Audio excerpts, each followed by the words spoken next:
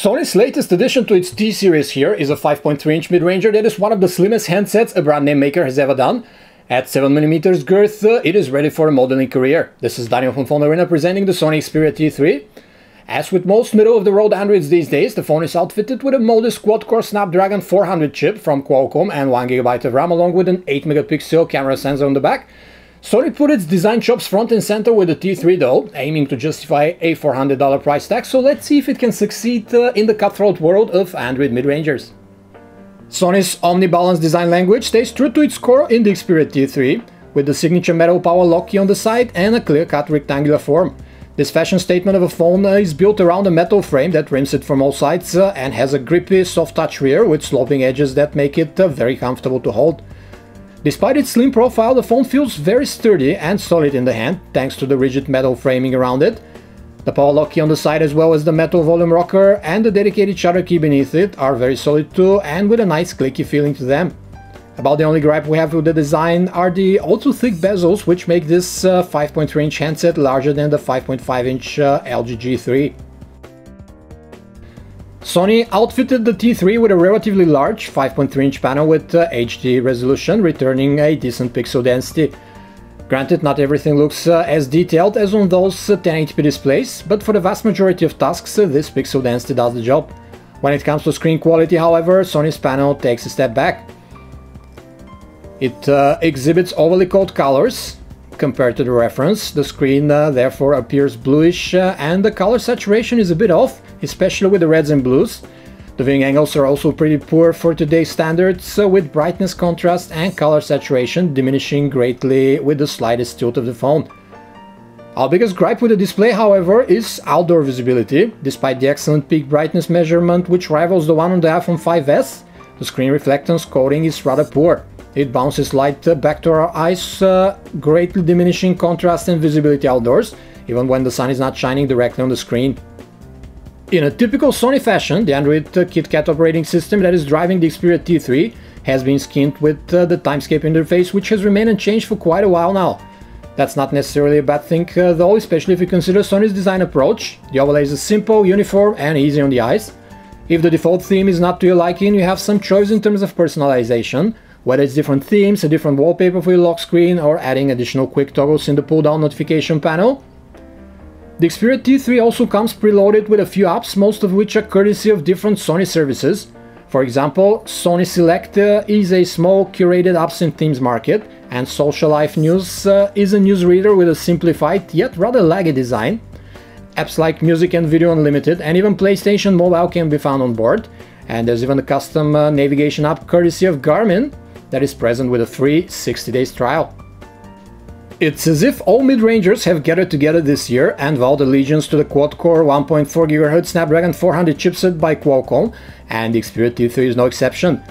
What can they do? Snapdragon 600 has been discontinued, and going to the 800-801 family would require a pretty penny.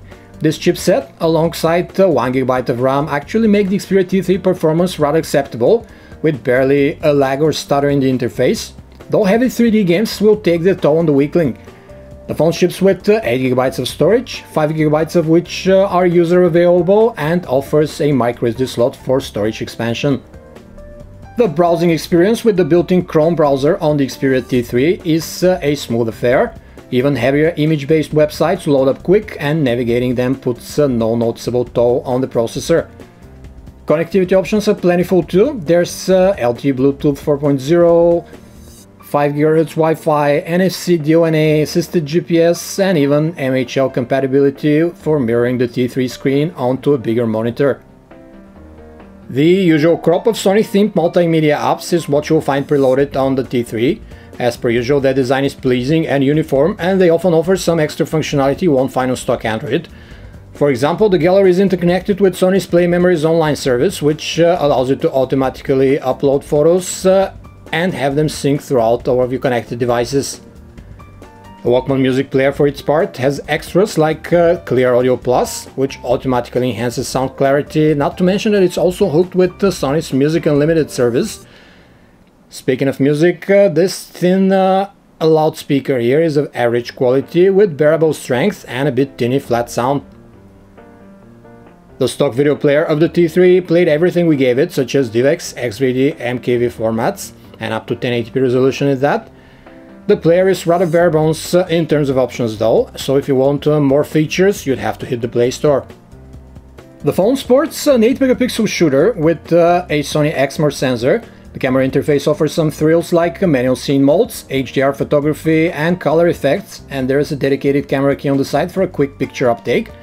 By quick we mean about 2 seconds from pressing the side shutter key and taking a pic. That speed metric goes down to about a second shot-to-shot pulse from within the camera interface itself. The default superior auto shooting mode churns out 5.5 megapixel snaps instead of 8 megapixel ones, so you have to go into the settings and choose a 4:3 format if you want to use the full resolution. The 8 megapixel snapper might not wow you, but it takes pictures with a fine color representation and amount of detail. Granted, the colors are a tad saturated compared to reality, but not to an unpleasant point. Shooting against a bright source produces photos that are darker than usual, even for smartphone standards, and it happens even if there is a piece of cloudy sky in the frame only. Other than that, we have no qualms about the performance of the T3 shooter. It is adequate for the phone's class. Indoors, things turn a bit sadder as the Xperia T3 introduces noise in the frame and the pictures come out a tad soft and mushy. The color oversaturation holds as well, but there aren't any glaring white balance mishaps. The LED flash does a pretty average job at illuminating our test scene from about 3 feet distance, failing to distribute the light evenly to the edges of the captured scene. As for video capture, the 1080p footage looks fine and is fluid at a steady 30 frames per second, with adequate detail, accurate colors and no excessive artifacting. Our complaint is underexposure again, just like with the stills. The video comes out rather dark compared to reality. The sound picked up by the two noise-cancelling mix while filming is strong and rather clean. Sony has made a well-rounded mid-ranger that shines in terms of design and performs adequately in most departments. Granted, its screen seems a bit too reflective outdoors and the earpiece is not up to snuff, but the Xperia T3 offers an ultra-thin chassis that is comfortable to hold and an excellent battery life. The Catwalk Star here goes for about $400 in the States or 300 euros in Europe, which granted is a mid-range price and yet would make you pause if you compare it with the competition.